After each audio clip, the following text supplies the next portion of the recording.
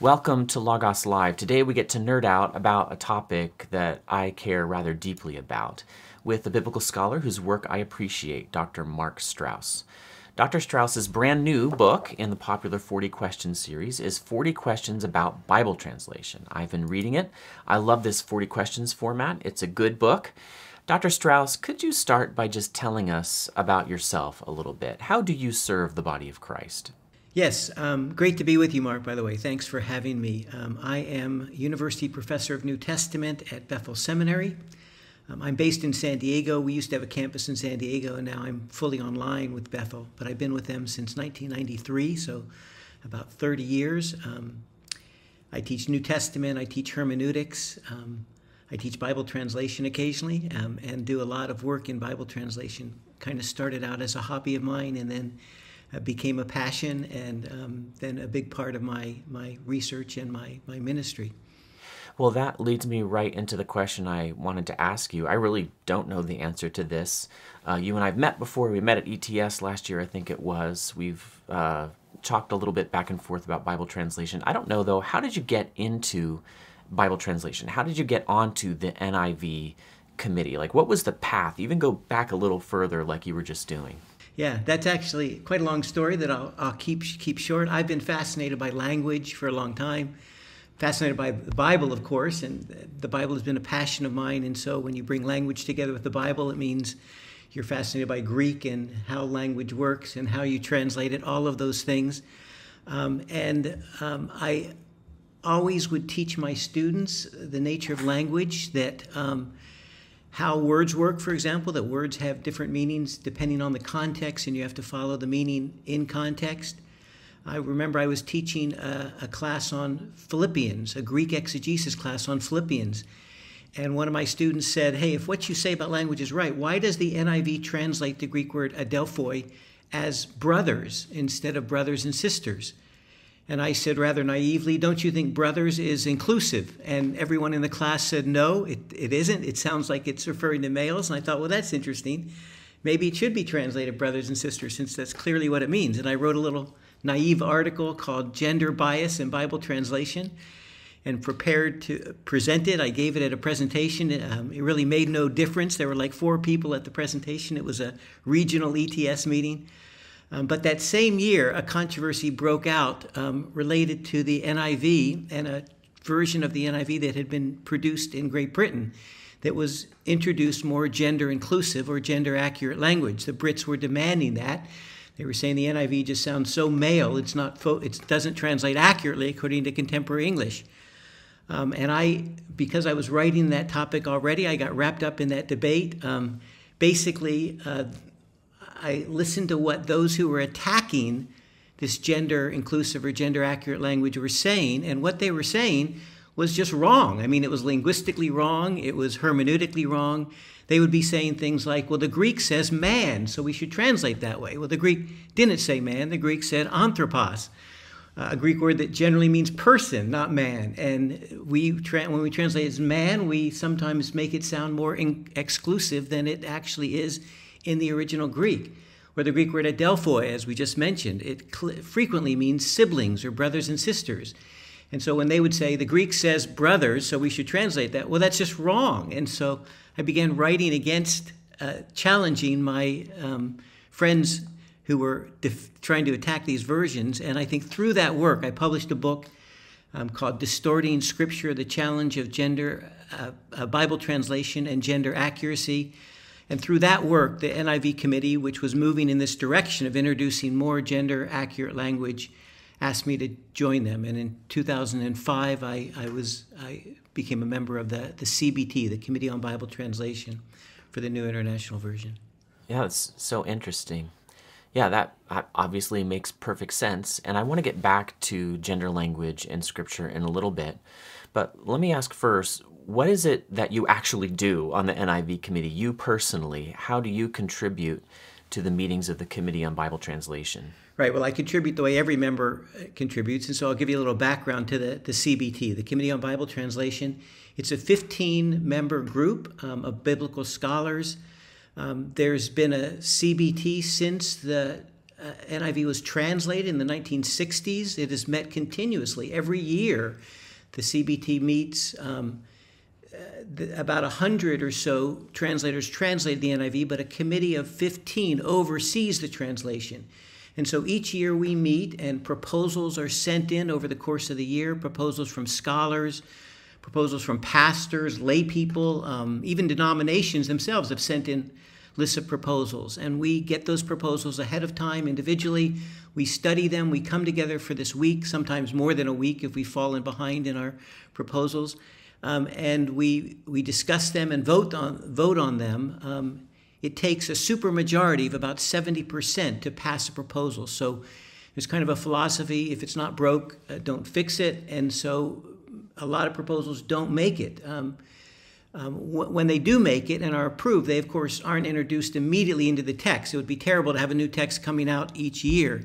But when a new revision comes out of a new edition of the NIV, then those proposals that have been changed over the course of since the last revision are all introduced. So 1984 was a major revision. That's the NIV most people today know, until the 2011 came out. And the present edition is the 2011, which did introduce more gender accurate language. That was part of a little bit of the controversy related to that version. The committee, let me just add, we try to keep the committee diverse. It's an English translation, obviously, but we have English speakers in Canada, in Great Britain, in India, in Anglophone Africa, in Australia. So we have representatives from all of those places on the NIV committee. A variety of denominations, all evangelical in the sense that all have a very high view of Scripture, but a diversity of denominations. We have gender diversity. Only a few women on the committee at this point. We should have greater gender diversity, but working in that direction. But then ethnic diversity, as I mentioned, member from India, a member from Africa, Australia, Canada, and the UK. So that's a little bit about the committee. Super interesting. I think, from my perspective, that diversity is important because it helps steward the trust of the church in this work. It makes people out there think, okay, it's not just one party or sect or, sure, one gender who has overruled every other on this committee, but we're trying to put a broad but still evangelical base underneath this translation, which I've got right here. This is one of my favorite editions of the NIV. It's the NIV Reader's Bible, the one that has no verse numbers or chapter numbers in the text. I find that, well, it has Psalm divisions, of course, that makes sense. But I find that to be a really helpful format for reading Scripture. I've read through the NIV multiple times. It's going back to 1999 or 98 when I first got an NIV. Of course, that would have been in 1984. I have profited from it over and over and over again. I especially remember first really feeling like the Proverbs made more sense in the NIV compared to the King James on which I'd grown up. Now, I have a really important question. We're on Logos Live. Do you use Logos, Dr. Strauss, or do other NIV translators, members of the Committee on Bible Translation, do they use it? Oh, yes, I know they do. I mean, it's often open. You can see when we're working together. And I do use Logos. I have to admit, I also use one of your competitors together with Logos, but I've always used Logos.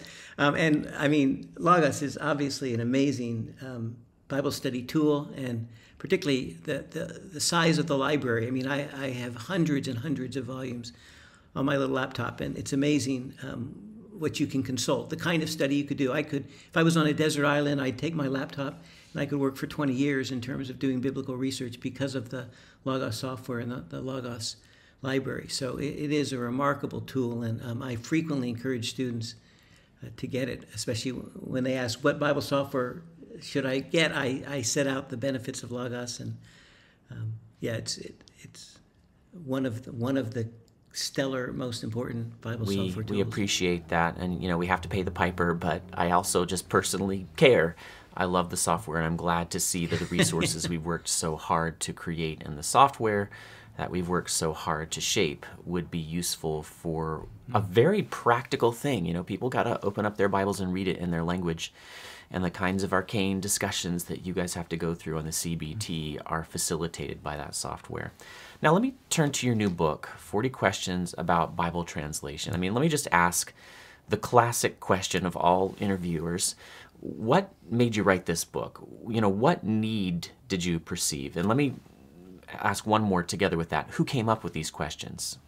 Yeah, I've written a little bit on Bible translation in the past. I wrote the book on gender language originally, and then Gordon Fee and I wrote a book called How to Choose a Translation for All It's Worth, part of the How to Read the Bible for All It's Worth series there. And that little volume was written in the context of the debate over the changes in the NIV that were taking place and attacks on the NIV. And so it really focuses on Bible translation philosophy and approach and defends a more functional, equivalent, or idiomatic approach to translation.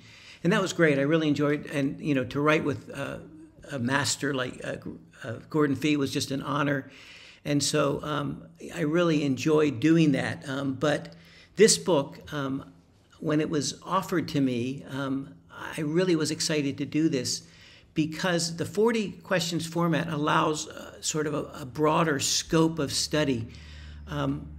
Most books on Bible translation either cover maybe the philosophy of translation or cover the history of translation or survey modern Bible, English Bible translations.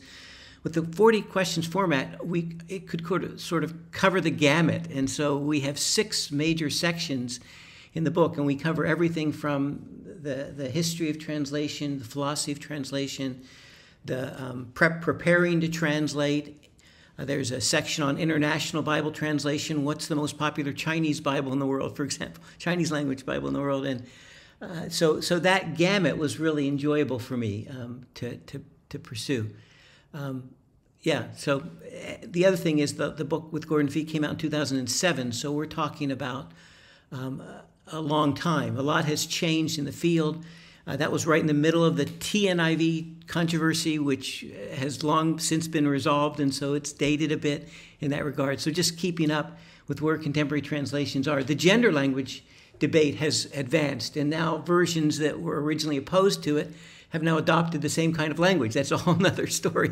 But so that needed some updating as well. So I sensed a little bit of a sigh as you were spelling that out in this book, like, I had to fight so hard about this, and now everybody's doing it. Yes, I know that feeling. Who did come up with all the questions? I asked so many questions back to back, but I want to get that one answered. Yeah, they proposed some questions, and then I came back with my proposal for the book, and they agreed to that, and then that changed pretty significantly over as I was writing. A question would become less relevant if I had dealt with it in one question, and then another question would arise. So I was really pleased by the end of where the questions came out. But if you look at the original proposal, it's significantly different than the actual questions that came out. It would be a fascinating study to go back and look at the original and then where it actually arrived at in the end. I really like where it arrived in the end. I love this format. I've now read several of these 40 questions books, and it does feel like you just get to expand your horizons a bit. I do feel like now we need another whole 40 questions book on world Bible translation. You don't spend a whole lot of time on it at the end. I don't think that would be overkill at all. This book reflects right at the beginning and then, all throughout. There are mentions of the debate between literal/formal on the one hand and dynamic/functional approaches to Bible translation on the other. And as I read this, I felt, this is so clear. Your work is very helpful. I'm certainly in a very similar place to where you are, but I also found myself a little frustrated, not with you, but with the state of the debate. I have been hearing about this since I was a kid, literally. I remember talking about this with my father, and I just found myself saying, will this argument ever come to an end? And will it? No, it probably won't. I think, and it's no secret that I'm an advocate of functional equivalent translation or idiomatic translation. But I think intuitively, when we approach the debate, when you do a translation, you want to be accurate. And so we would kind of intuitively think that the closer we are to the form of the original, the closer we follow the original, the more accurate the text is going to be. And in a counterintuitive way, when you look at the reality, that's simply not the case because languages are different. And so, the goal of formal equivalence is a noble goal. It's to be accurate. But then because languages differ, both in terms of the meaning of words and in terms of grammatical structures, it simply doesn't work. And it doesn't take long to realize that it doesn't work. I mean, any beginning student, take an introductory Spanish class, and you quickly learn that if you try to say things word for word, translate things word for word, they don't come out right. And, this is, in my discussions and lectures and presentations, this has been probably the easiest thing to prove, because you simply say a phrase like, Spanish, ¿cómo se llama? Is the one I constantly return to, or ¿cuántos años tienes? ¿Cómo se llama is, if you translate that phrase literally, word for word, it's how yourself call. How yourself call. And that makes no sense in English. We would say, what's your name? We completely change the grammatical form in order to communicate the meaning. And so ultimately, the goal of translation is to reproduce the meaning of the text. And if you just look at the way translation is done internationally, if you went to the United Nations, for example, and heard a speech being spoken and then translated simultaneously into 100 languages, nobody would be translating literally. They'd get fired on the spot because it would be pure gibberish. Instead, they take the meaning of the text and then reproduce that meaning in the idiom and vocabulary of the receptor of the target language. And so that's just the way language works. And so, defending that has been an important part of my career, because biblical scholars who are immersed in the Hebrew and Greek are constantly looking at the Hebrew and Greek. So the tendency is to reproduce that Hebrew and Greek as accurately as possible. And often we have to stop and say, but is that English? Would anybody actually say it that way? And most of the time you wouldn't. There's not a single verse translated in any English translation that is actually literal, that follows exactly and precisely the grammar of the original, which tells you there's a problem with your methodology if it fails in every sentence of the Bible. Right. You helped me see that years ago in an article. I don't even remember where I read it. I want to say it was in Jets. And you actually used this earlier in our discussion interview here when you said, the Greek doesn't say man, it says anthropos. All translations change every single word. And all translations necessarily change the structure of nearly at least every sentence. I mean, maybe Jesus wept is the same. I haven't actually looked at it. One disarming thing that you did in the book, however, you've got a side, but I appreciated the way you acknowledged that there are strengths of the literal and formal approach to translation, and you acknowledged there are weaknesses to the dynamic and functional approach. So, how did you get away with not being a partisan? Was that tough to do? Yeah, that's a great question. And I think probably in my other writing, in my thought process, one of the things I've really moved towards is we need to be better critical thinkers in the evangelical world. We tend to form opinions very quickly. We have a tendency to do knee-jerk reaction. We have a tendency to defend our perspective at all cost. When I think first and foremost we need to understand the issue. And understanding the issue means understanding your opponent's position. I always tell my students, you should never attack a view until you can defend it. And until you can defend it with the best arguments possible, because you don't understand where it's coming from until you can defend it. And I think that relates to so many different areas of life. It relates to theology, it relates to politics, it relates to worldview. And so I think that idea that we need to understand it first. Why do so many people defend a more literal or formal equivalent translation philosophy? Well, there's good reason for defending it. And this is what, these are the strengths of it. So I think that perspective, that we need to approach things with a critical mindset, and we need to critique our own view as well and realize that there are weaknesses of our own view. So, there is a reason for people defending formal equivalent. So what is that reason? Is it because it's more accurate? I would say no, it's not more accurate. But in certain ways, it preserves aspects of the text that a functional equivalent version cannot. Yeah, and I send readers straight to the book to explore some specific examples. I did not feel like you said that half-heartedly.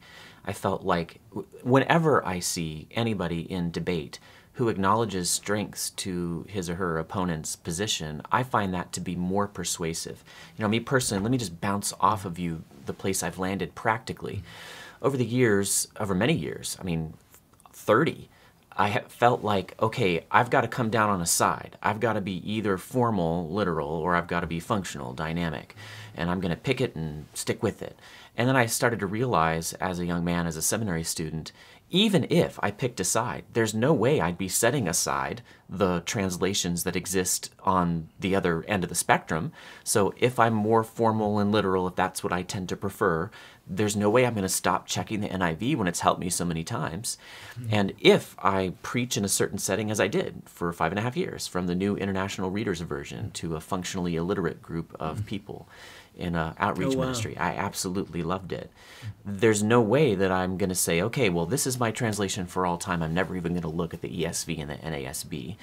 So I've not been called upon to make a once-for-all decision on which side is right. I tend to think I see strengths and weaknesses in both approaches.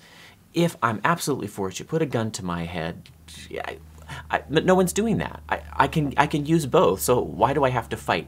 That's kind of where I've landed practically. Maybe people think I'm a compromiser, but it sounded to me like you use the literal translations yourself, even though you're on the NIV committee. Yeah, and I would say what you just described is the definition of scholarship.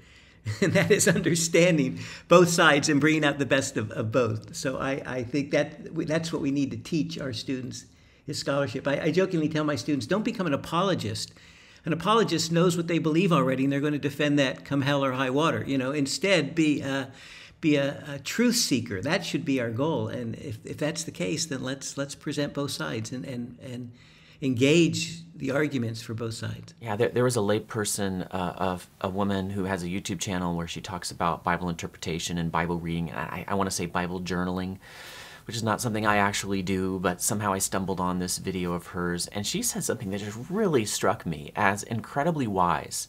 She said, if a bunch of smart people are arguing over a particular point, each side probably has some strength that you need to look for.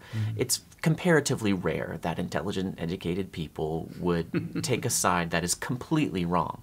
And I think of what C.S. Lewis said, that even pagan religions have some aspect of the truth or they wouldn't be appealing to anybody. So I felt that was a humble and really, it's a way forward that acknowledges the limitations built into humans. Okay, I love that discussion with you. We could go on about that, but I want to go on about one of your 40 questions. One of them was, what are the challenges of translating implicit material? I thought that was a really fascinating chapter. So Dr. Strauss, what are the challenges? Part of interpretation and translation in general is this idea of what we call assumptions, presuppositions, background understandings, and worldview. And implicit meaning is meaning that is culturally embedded, that people know already when they come and approach the text and read the text. And so an example of that is, the text might say, and Paul entered Asia. And we... reading that from our contemporary context, we would think that that means the continent of Asia. But in fact, the original readers were well aware that this meant the Roman province of Asia.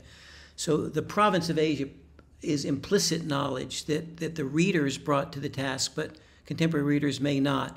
And so the question is, should you include implicit knowledge, implicit meaning in the text? Some would say, no, because we just want to say what's said, not what is implied. But in fact, what is implied is part of the meaning. So if we're going to communicate the meaning of the text, we want to include implicit knowledge. How much to include? You don't want to make it a commentary where you explain everything about the background all along the way. Another example is the text might say he crossed the Jordan. Well, that's the Jordan River. Do you always include the word river just to make it clear what it is? Well, it depends on your audience. If your audience would potentially misunderstand it.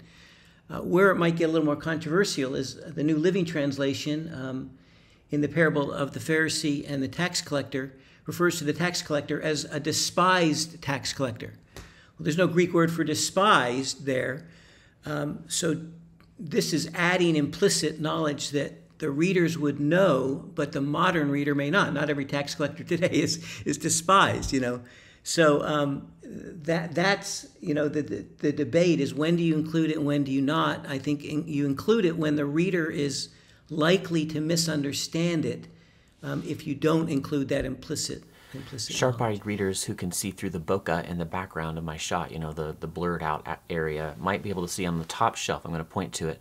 I've got Robert Alter's 3-volume translation with tons and tons of notes of the Old Testament. And he wrote a little book on the art of Bible translation, and what really stuck with me was his acknowledgement repeatedly that all translation forces very difficult questions and requires compromises that are not going to make anybody entirely happy.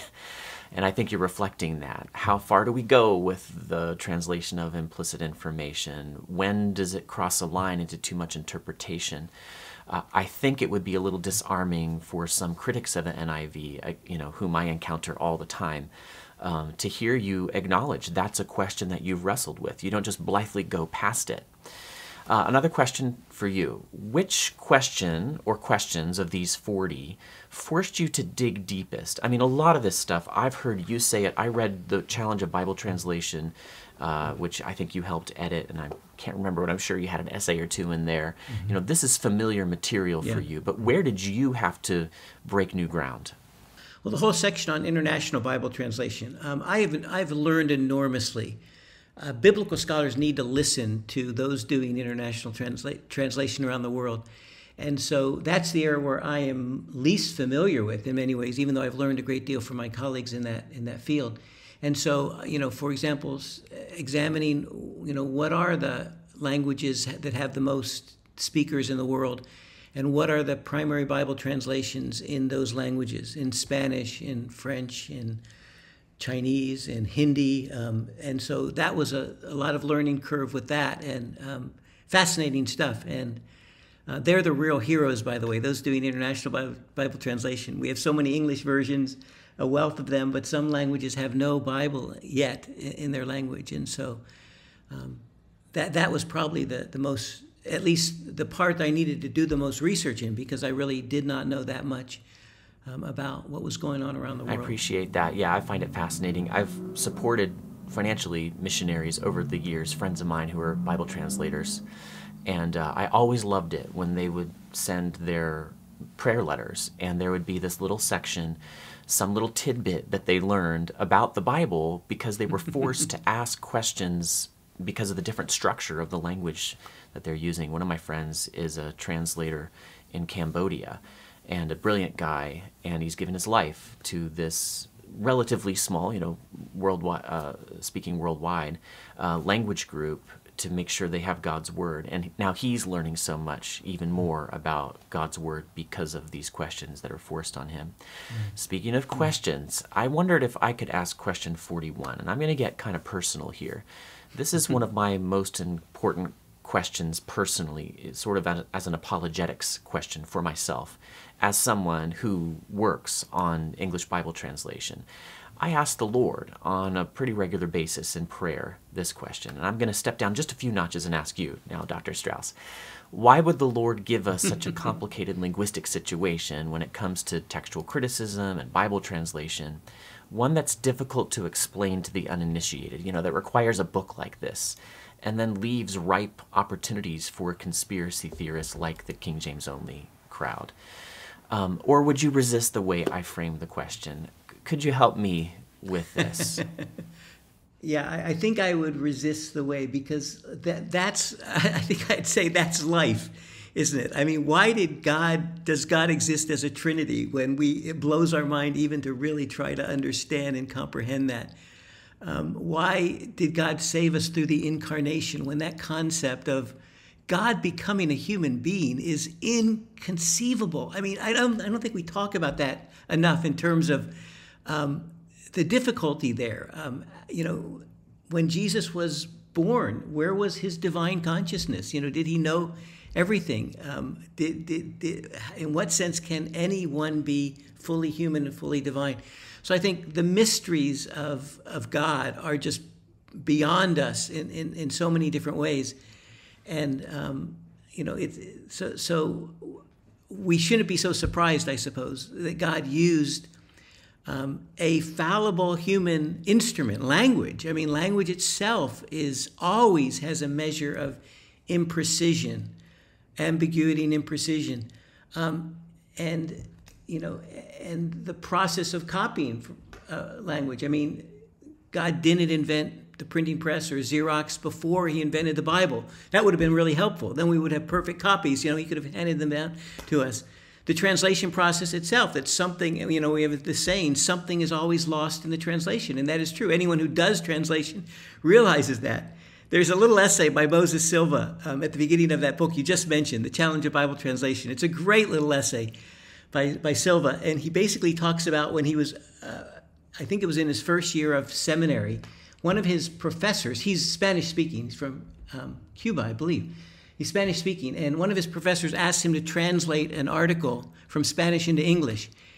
And it drove him crazy because he thought this should be the simplest thing in the world. He's fluent in both languages, but it drove him crazy because he wanted it to be right, and he couldn't quite get it right. It was impossible to get it right because the languages just did not line up, and that's the frustration. Why would God, allow that to happen? Well, that's our human existence has that kind of ambiguity and imprecision. So I suppose we shouldn't be surprised that language itself, how we communicate, has that.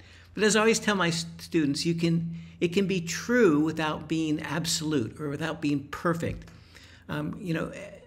That's the way life is. We know in part, Paul says in 1 Corinthians 13. And so we're not going, until we see Christ face to face, we're not going to know perfectly. And so we shouldn't expect to know perfectly in terms of language as well. Even monolingual people can learn this lesson. I was actually recently given the opportunity to contribute to a series of lightly abridged, and I would just say translated, Puritan work. So I was given a short Puritan work, and it's written, of course, in very flowery 16th century English with its long sentences, and I'm asked to put it into contemporary English. And of all people in the world, I mean, this should have been right up my alley because I've been spending so much time on this, and I found it vexingly difficult. I do think you're right to say this is just one of many difficulties the Lord has presented us with because we're fallen and we are finite. And what does this generate? It generates people like you who dig deep into God's creation of language and explore these questions. And that in itself is a God-honoring thing. You've done a good work for the church in this 40 Questions book. So let's get back to some controversy. I'm actually going to get to it through a weird means. Vern Poythress is a great friend of mine. I dearly love him. I run his website. I assigned to my seminary students an excellent essay in his book, Symphonic Theology, called Words and Precision, where he says exactly what you've just said, that language is just not infinitely precise. I don't want to actually just pit you guys against one another here. I'm just using a little segue. I have friends I love on both sides of the gender language debate. So I'm going to beg your indulgence as I make this question even longer. I took down a section of what you wrote on page 163. Here, I've got it here, but I'm going to read it off the teleprompter because it's easier. You say you take a mediating approach. You wrote, to achieve readability, translators should generally follow a descriptive rather than descriptive approach. Than a prescriptive approach. The goal should be to identify how people actually speak, rather than to mandate how they ought to speak. As a linguist, I'm saying amen. If masculine generics like man are being replaced by more inclusive terms in contemporary English, then translators should follow suit. Concerning accuracy, you said, gender-inclusive language should be used if it more accurately reflects the meaning of the text.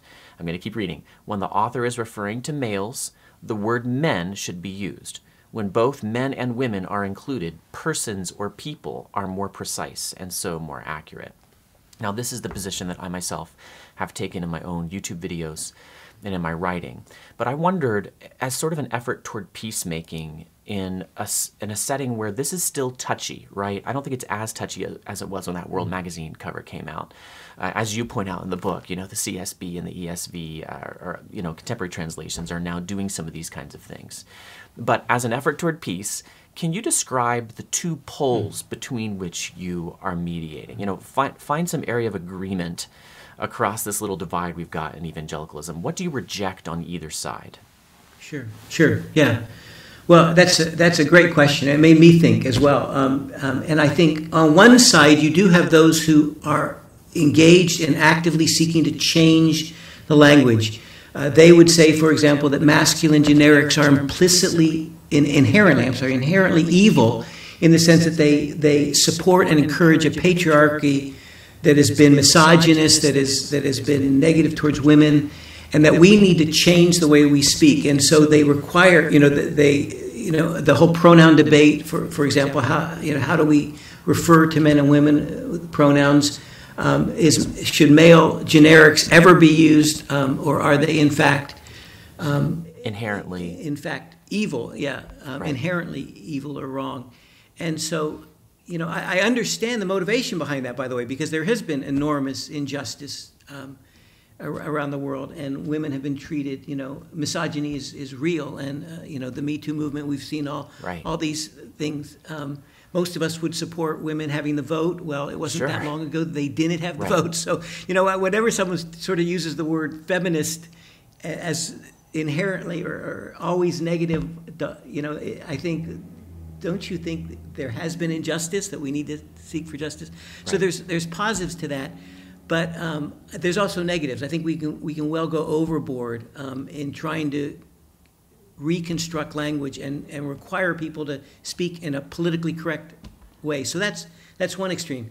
The other extreme, and Vern has made some statements that I would challenge, and that is that God designed the language to be just what it was. And so masculine generics are actually designed by God to emphasize the male priority, male leadership, male authority, and so forth. And I would again, I want to say there's some truth in that, perhaps, but for the most part, I just don't think that's right. I think God has allowed languages to evolve. If we say that, then what about those languages that don't use masculine generics? Are they inherently inferior? And can we not really, precisely present God's word in those languages? In Spanish, the word for person, la persona, is feminine. So should we say, she with every time that person, when we translate into Spanish? Is there something inherently wrong about Spanish because of that? Or make it say el persono, right? Yeah. Yeah, that would be another option. I'm sorry to break in there. Right. We could reconstruct Spanish and force people to use change it into a masculine term. And I just don't think that's right. I think we need to recognize that languages evolve, and we take the language that people speak and we seek to translate that. Now, are we urging people in one direction? If I tell my students, I want you to use gender-inclusive language in this research paper you're doing, am I imposing something on them, or am I just, telling them to be good writers in our contemporary society? Well, there's not an absolute answer to that. I recognize that. So my mediating position is I would encourage gender-inclusive language. I wouldn't require it, and I don't circle every time they say the word man in their essay. If it's sort of blatant and it seems just jarring, I might say, "Don't you mean people?" or something like that. But again, that's a balance. I have to maintain that balance as to sort of guiding them in what I think to be just is good writing, clear communication in our contemporary society, and then imposing something from without and forcing them to be kind of politically correct in their language. So again, I think we need balance and gracious discernment, right. And a lot of tolerance for each other in this regard. Yeah, I mean, you're expressing my heart here. I love people on both sides of this debate, and Don Carson, of course, one of the founders of TGC, which is not just officially but actually a complementarian organization, and yet he wrote a book similar to yours, where he's defending gender-accurate language, whatever language you want to use. I've actually wondered, I'm not old enough to have been in the room for some of these disputes, but I'm looking at people I really love and respect on both sides, and thinking that actually if we can get kind of rid of some of the personal stuff that has happened, now going back, more than 20 years, 25 years, I think that both sides are rejecting a lot of the same things on the two poles, and that therefore both sides are in some way mediating and maybe have a little more agreement than the pamphleteering has reflected. Anyway, thank you for weighing in on that touchy topic, and I appreciate that. Let me go on now. Let's move away from gender, please. Let's talk about something less controversial, like King James onlyism. So, I'm told constantly that the only reason modern English Bible translations exist in the first place is money, money, money, money. So, you personally, Dr. Strauss, actually, I've asked Vern Poitras this as well. Have you been made wealthy by your work on the NIV? I mean, and a little more seriously, way more seriously, and I want to ask this very straightforwardly. Do you see money affecting the work of the Committee on Bible Translation, the group responsible for the NIV? Yeah.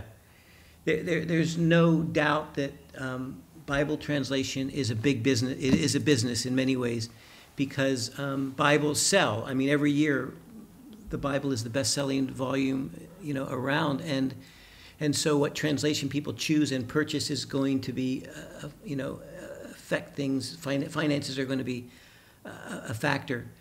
How do we defend against that? I can talk about the NIV a little bit, and then we can maybe follow up with that. The Committee on Bible Translation is an independent organization. We are sponsored by Biblica, formerly the International Bible Society, which is a nonprofit whose mission is to disseminate God's Word around the world. They began as the New York Bible Society, distributing scriptures for hundreds of years. They've been doing that. And then evolved into a larger international translation organization. They sponsored the production of the NIV, and they are the copyright holders to the NIV. So they are a nonprofit. Their goal is just to get the word out. The CBT then is actually an independent body that they sponsor. We do not answer to them. We produce a text and then deliver it to them. They don't change our text. So it's denominations or individuals or publishers are not telling us how to translate. The CBT, we bring on new people. We're a self-sustaining committee. So when a member retires or passes away, we look around to who we think would be the best scholar to replace them on the committee, and we approach that person, and they come in. Usually there's a year of sort of getting to know each other, and then we vote on that person whether to bring them in or not. But that is independent of the Biblica.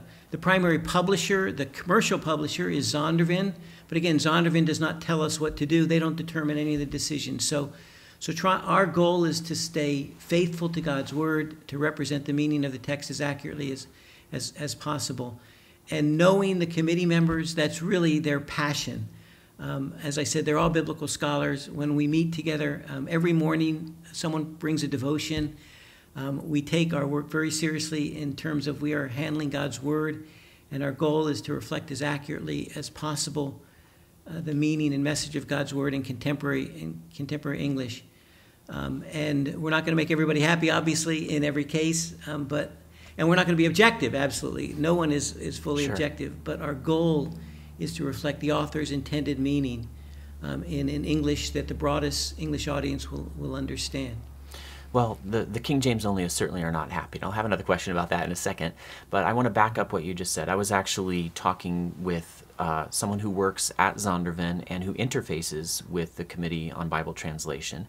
And this individual, in the conversation we had, and sort of a holy hush came over it when I mentioned those interactions, because I won't reveal any identity here. This individual said to me, I'm just going to have to say she, it's a woman. She said that she's very careful in the kinds of proposals that she makes when it comes to formatting. She treats the committee with kid gloves because she recognizes they have a very, very important stewardship. So I've seen that up close and personally, and I've watched the Committee on Bible Translation. I've watched the kind of exegetical work that they do outside of the NIV, and I know how it works. No one's going to be thinking to themselves, all right, I'm looking for a way for complementarians or egalitarians to pass money under the table so I can change Genesis 3:16 to the way that best suits, whoever's going to be the highest bidder. It just does not work that way. I appreciate you just saying that very simple thing out loud. Though you didn't answer the question if you've been made wealthy, and I'm trying to look for your watch. Like, how expensive is the watch that you're wearing right now? I don't even wear a watch. Oh, okay. So you haven't been made wealthy. It's all on my phone these days. Yeah. Great. I do. I do love watches. I've got a Seiko. Nice. Did you have a follow-up comment on that? No, I mean, they pay us by the hour, basically, for our preparation, and then the time that we are together, they do pay us by the hour. A standard professional rate, it's not going to make any of us rich. Most all of us are research scholars as well, so we're writing commentaries and other books and so forth. And of course, money comes in from that, but as I think most people know, these are not generally bestsellers, and so none of us are getting rich on that. But yeah, I do want to acknowledge that it is big business, and that's something we need to take very seriously and carefully, and we need to put up, we need to walls put of protection walls. I don't know around the how Committee to on say. Bible Translation. Around all translation, and we need to find ways to check ourselves and make sure that we're not going into this in a way that is meant to, put other translations down so we can make more, ours can make more money, and so forth. I think we need to operate from Christian principles in terms of our interactions with each other and the way we criticize one another's work. I think we have to be very careful about that. We don't want to criticize in such a way that it gives the Christian public the wrong understanding of Bible translation. As soon as we suggest that our translation is the only good one, or even our translation is always the best, I think what we are doing is we're undermining people's faith in the authority of Scripture, and I think we need to be really careful about doing that. It does my heart so much good to hear you say that, Dr. Strauss. Not that I'm surprised. I mean, especially after reading this, but I feel like, in my very small perch within evangelicalism, one of my jobs is to help steward the trust of the church and all of the embarrassment of riches that we have in our major modern evangelical English Bible translations. And my job is made harder when people in your position at any translation talk in a jingoistic, triumphalistic way about their translation philosophy or the decisions they've made. And I know it doesn't sell to say, our translation is one among many good translations, but it's honest and it preserves the trust that a lot of lay people who just don't have a dog in the fight, ought to have in the good translations around them. I complain to pastors all the time, nicely, and I try to do it not in person but through articles. Work very hard to keep the ratio of criticism to praise, pretty much the same when it comes to all major evangelical translations. I had talked to one pastor where did you realize that every single reference you make to translation X is negative? And I know you don't think the whole thing's trash. Yeah, I think this is so very important. Okay, I think this might be my final question. This very morning I was watching a YouTube video by a King James onlyist who did his best to link the NIV and other modern Bible translations to the Jehovah's Witnesses. So similar to my last question, because of my work, I get to ask you this. What do you say to the insistent claims from the King James only world that the NIV is working to undermine the doctrine of the Trinity and the deity of Christ? Yeah, and if you look at the basis for that claim, it's usually the fact that the critical text, the Greek text texts that lie behind the modern versions, it's not the NIV, it's all modern versions with very few exceptions. The New King James is the only exception, really, has and the modern English version, which isn't quite as popular, but still counts as major. Right, that is widely available. Those would be the only two that would be really widely available. But that all translations follow what we call the critical text. Apart from those few, they follow the critical text. And it becomes a question of how do you determine what the original text of Scripture is? And the question about the Trinity really arises because in our manuscript tradition, we have something like 6,000 manuscripts of the Greek portions of the Greek New Testament. The vast majority of those are what we call part of the Byzantine family. And the Byzantine family appears to the vast majority of scholars to be kind of a standardization of the text that became the standard text. But it became the standard text by, in some ways, harmonizing a variety of traditions, smoothing over difficulties. And one of the ways we see this a lot is what I think James White calls, he refers to them as expansions of piety. Yeah. Expansions of piety. So, For example, one manuscript says the Lord Jesus, another manuscript says the Lord Jesus Christ, or our Lord Jesus, our Lord and Savior Jesus Christ. And when you ask the question, which is more likely to be original? Well, copyists or scribes who are copying the text, would they be more likely to take away the word Lord or Christ, or were they more likely to add it? Well, it becomes obvious, I think, just intuitively it becomes obvious that they're going to add these expansions because that's the way they spoke. And so the longer readings or the expansions of piety, from the perspective of doing textual criticism, trying to determine the original text of Scripture, are always going to be on the shorter reading, in that case, the Lord Jesus rather than the Lord Jesus Christ. And if you look at lists, you can see the Byzantine manuscripts inevitably have those longer readings. Well, it's going to be more a higher Christology naturally because that's the tendency of the copyists. And so what do we want? Do we want the original text of Scripture or do we want the most orthodox text of Scripture?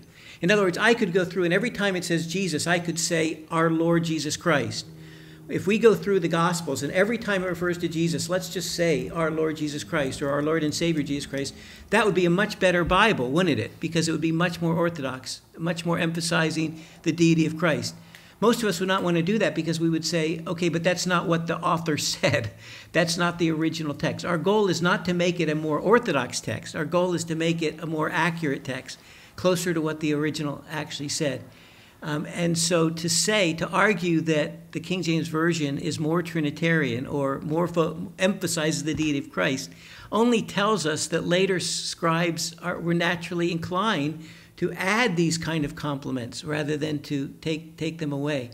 And our goal should not be to make the text more orthodox. We could do that. We could solve all of the problems in the text. Every historical difficulty we could just smooth out by changing the wording of the text.